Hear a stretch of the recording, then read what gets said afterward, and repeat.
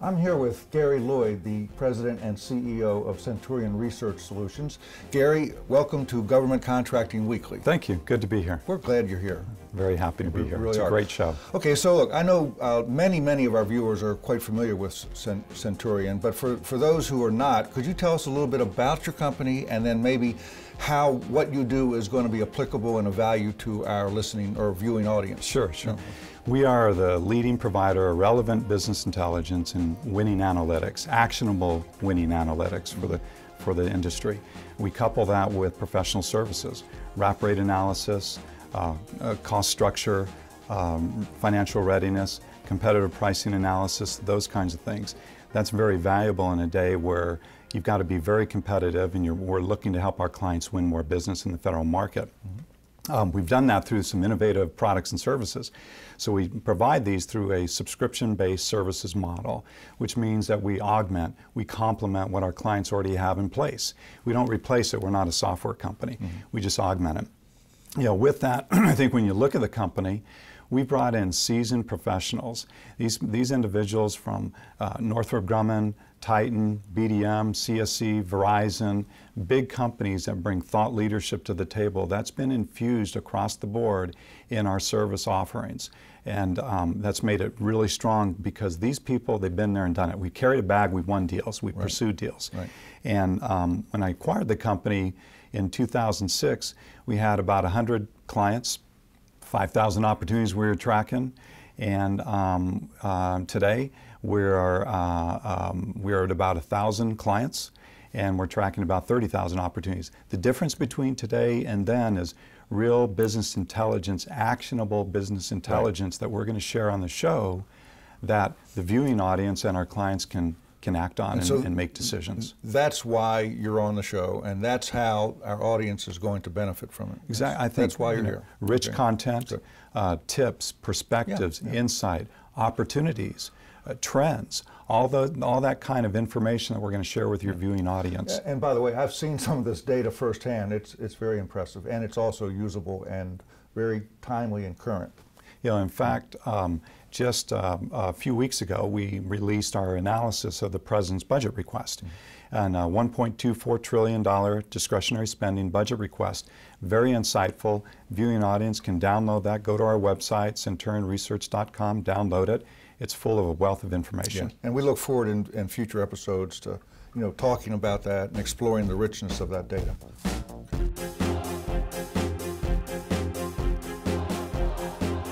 Okay, Gary, so we understand a little bit about Centurion's background, and I would call it your mission, your motivation while you're doing business, which in many ways in the end is to help companies win work. And by the way, we share that in common to the nth degree.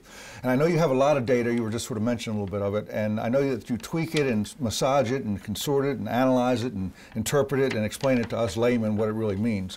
So I know you have a number of different products and services we talked about. So I'm going to run through a couple of the applications, and if you could just maybe explain for our audience the utility, why it matters for them, why it cares, why will it benefit them, what does it do? I think that's part of it. Okay, so is that all right? We'll start with that? Okay, so let's start with opportunity alerts.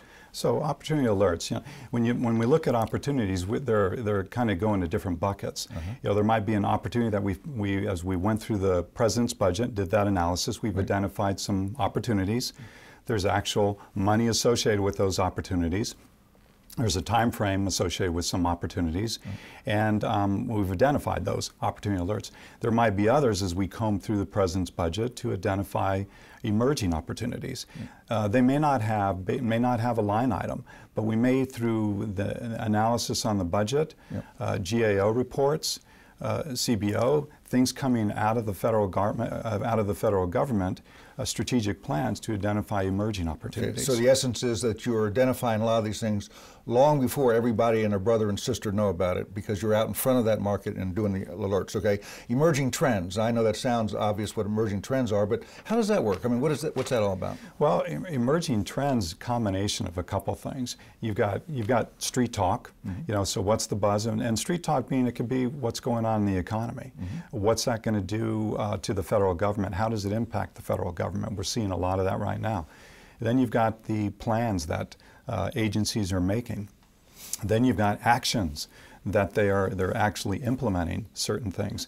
And when you look at the data in the past and you pull all that together, you can predict and bring some level of predictability in an uncertain market to the table. That's what we're trying to do, especially today, because it's a very, very different market. And so you and I have talked off camera before about what we're calling what's hot. So how about sharing with our audience what you mean by that and how you'll help us in that area? Sure. I mean, you know me. I've got my data, and so I'm just going to refer to a couple of things. But when you look at what's hot, healthcare IT is very hot. In VA is a top priority for the president. How can he provide world-class care for our wounded warriors? Top priority. You look at cybersecurity, that's another one. Huge priority. $13 billion for cybersecurity IT, which makes up about 16% of the IT budget of $82 billion. I mean, these are very, very hot markets.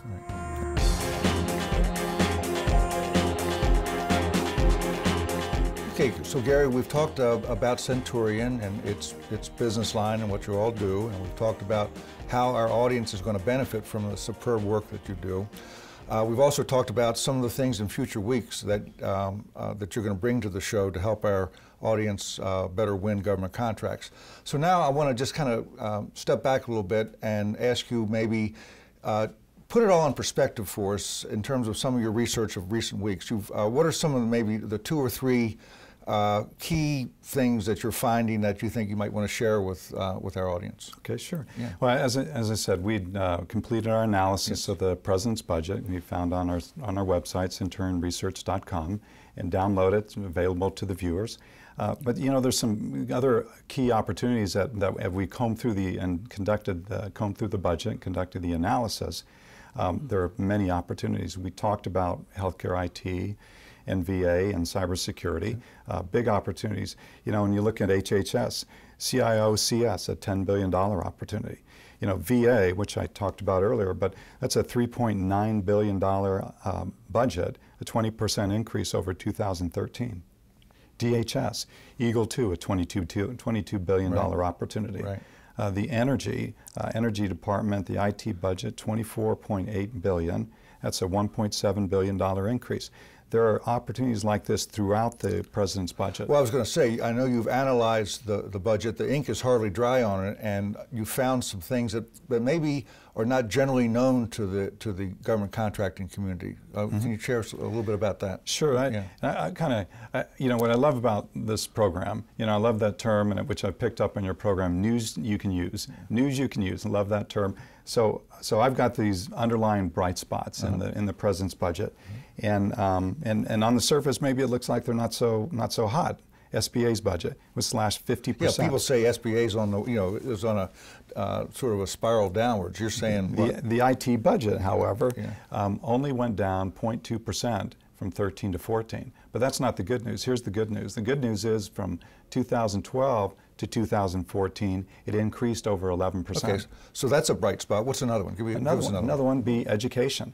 Education is another bright spot. Between 13 and 14, the budget was basically neutral. But when you look at comparing 2012 to 2014, that budget increased over 10%. Okay, so what you're saying really is that despite all the talk of austerity, there is some silver lining that people can be aware of and act on, and I think that's what you're going to bring to the show. And that's what we're going to try to bring to the show. Another one that President Obama, it's a top priority for him.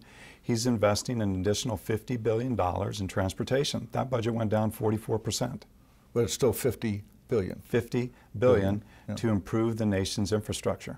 So that's an example of some of the research and content and sort of forecasting I think we're going to get from Centurion. So once again, like I said at the very beginning, we're very proud, very happy that you're on the show. I can't wait to share with our audience a lot of these different perspectives and analytics that you bring to bear, because frankly we did our own research and you're best in the market. So well, thank you. I appreciate that. Thanks very much, Jim. Okay.